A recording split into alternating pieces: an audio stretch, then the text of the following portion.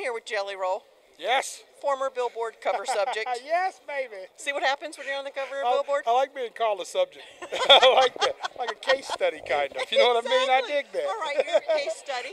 And that tonight you won your first ACM award. First time nominated, first award, and it couldn't have happened for a more meaningful song. So let's talk about this. So it was for musical event for Save Me with Lainey Wilson. Yes. Talk about what, you'd obviously recorded the song yourself. Why did you feel like you needed to add someone to it, and why Lainey? I love Lainey, and I wanted to hear it from a woman's point of view.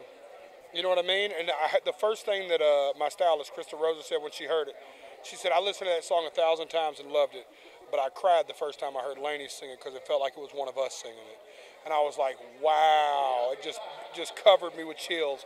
And I knew then it was going to be a special song. So, and what, I mean, I could have never, I had a feeling Lainey was going to be the biggest artist on earth, but whoa, man, what a great year for me to have a song with her. You know what I'm saying? Right, so as her friend, does she come to you and say, man, how are you dealing with this? Like, can you give me some advice? Like, what is your advice for her? Because you were a little bit further ahead of her, and then you guys just started both Zooming. It's been so awesome. We've been so paralleled in everything. We talk about it openly and honestly. Her and Cody Johnson and are a couple of the ones I'll call and we'll lay it all on the table with. And that's really important. Because when all this is down and it's 10 o'clock tomorrow morning and there's a little bit of a lonely hour, we'll call each other and go, what's up, man? How you really feeling? And that's the coolest part of our friendship. So it feels like everyone wants to duet with you now. So what is the strangest call that you've gotten lately, or the call that you couldn't believe? You look down and it's, well, Dwayne Johnson calls you all the time, so that's not new.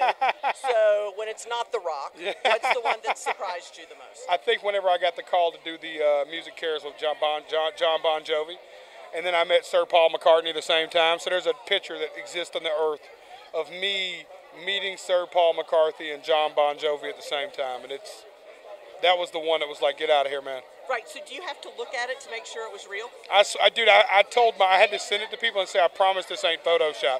The problem is most of the people that were old enough to appreciate it didn't know what Photoshop was.